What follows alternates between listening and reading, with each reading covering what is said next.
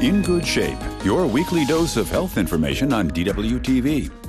Find out more about what's new in medical treatment, alternative medicine, as well as nutrition and beauty. Medical professionals, therapists, and counselors are in our studio every week to offer their expert advice on In Good Shape. And how to prevent migraine attacks and treat them effectively. That's what we'll be discussing now with our guest in the studio, Dr. Thomas.Lempert, neurologist from Berlin. Thanks for joining us. Hello. Dr. Lempert, are there telltale signs to differentiate a migraine from other forms of headaches? Yes, a migraine headache is usually a severe headache, which is in one side of your head and often has a throbbing quality. So that makes it different from the usual tension-type headaches that everybody probably knows. Because it's one-sided, that's the main... Yes, but in two-thirds it's one-sided. But if you have a severe throbbing headache on both sides, it's still very likely to be migraine, particularly if you have additional symptoms like sensitivity to light, sensitivity to sound. You're bothered by practically everything and you're irritated, nervous. That makes a migraine. What other symptoms are associated with migraines that you wouldn't think about when you think of headaches? Well, one important thing that many know is the nausea that comes with the migraines, but the unusual symptoms are the scintillating lights that many patients see before the proper attack starts, before they get the headache. They have these visual disturbances for several minutes. And also vertigo can be a symptom of migraine, and some patients have only the vertigo without associated headache at that time, and still there's a migraine behind it. So it sounds really complicated. It's best to get it checked out, I guess, if you're unsure. Yes. To understand about the treatment, we have to know a little bit about the causes. The pain is caused by contracting and expanding blood vessels in the brain. But why do they do that? Why does it happen in the first place? It's not really known, but it's important to note that migraine is not just a psychological thing. Even if you may have psychological stress as a trigger, it's a biochemical reaction of the brain with disturbance of lots of transmitters. But we don't have the whole picture. We don't really know what causes it. Who is prone to migraines? Women in the first place. Two-thirds are women. Young age, middle age. Once you get older, it may disappear. And sometimes there's also a genetic component. If you have a mother who suffers from migraine, your risk of getting is bigger. Is there such a thing as a migraine personality? Someone who's very much prone to it because of their characteristics? Yes, there was a long time ago a subject, and many studies have been done, but the answer is no. But probably there is a behavior that stimulates migraines when you work long hours without taking a break, forgetting to drink, forgetting to have lunch. Then you are more prone to get migraines. We'll speak about the triggers a bit more in a second.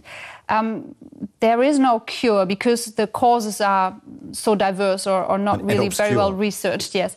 But there are pain-relieving medications out there. Can you tell us from your experience in the clinic what works best?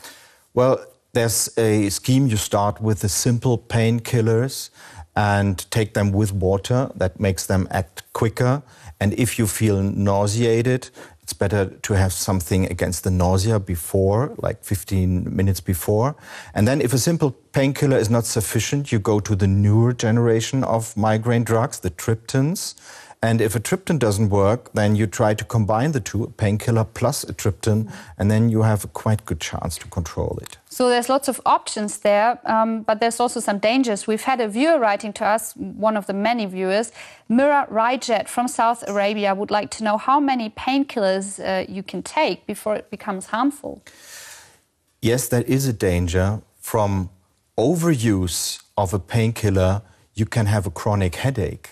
So the limit would be around 10 to 15 doses per month. And if you go beyond that, then you run a high risk. And chronic migraine is often an analgesic overuse headache. And then the solution would be to stop it altogether. From your experience, what are the most effective ways to prevent migraine attacks in the first place? Well, we have lifestyle adjustments and preventive medication. And lifestyle adjustments include that you have regular habits like sleeping regularly, eating regularly, taking breaks in between, but also starting to do regular exercise twice a week for at least 30 minutes.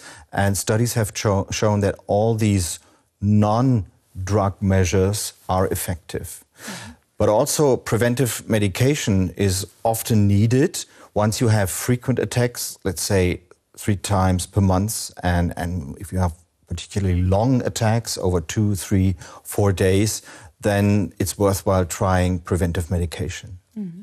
Well, preventive medication means you have to take something all the time. Yes. What about side effects there?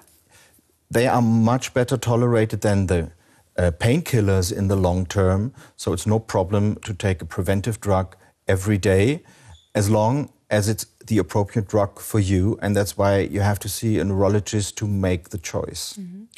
Botox is something that's being mentioned as a preventive measure. Yes, it's new on the agenda and therefore it's hyped. It helps in some patients a little bit, but not more than that. Mm-hmm. Right, so let's speak about the lifestyle changes that you mentioned. They're very sort of easier for people individually to come by.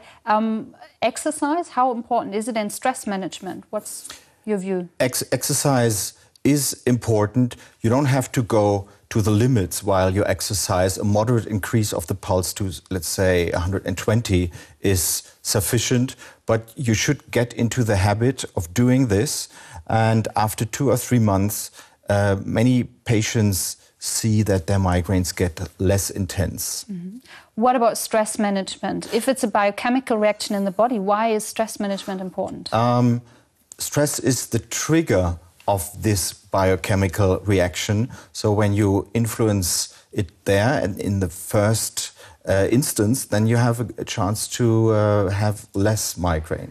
What do you think about preventive measures like acupuncture or manual therapy? Acupuncture has some effect, so that's worth a trial sometimes, whereas manual therapy doesn't have an effect. Mm-hmm. We've had a viewer writing to us, Akash Taylor from India is asking on the behalf of a friend if migraines can disappear in time. Yes, that's the good news. Even if you suffer severely from your migraines as a woman, you have a chance of 2 in 3 that after menopause it will disappear. Migraine is active during particular years in your life, but it will disappear eventually. Mm-hmm. So it might just disappear, and in the meantime you've got effective ways to treat the pain. And to live with it. Mm-hmm. All right. Thank you very much for being our guest today. Thanks.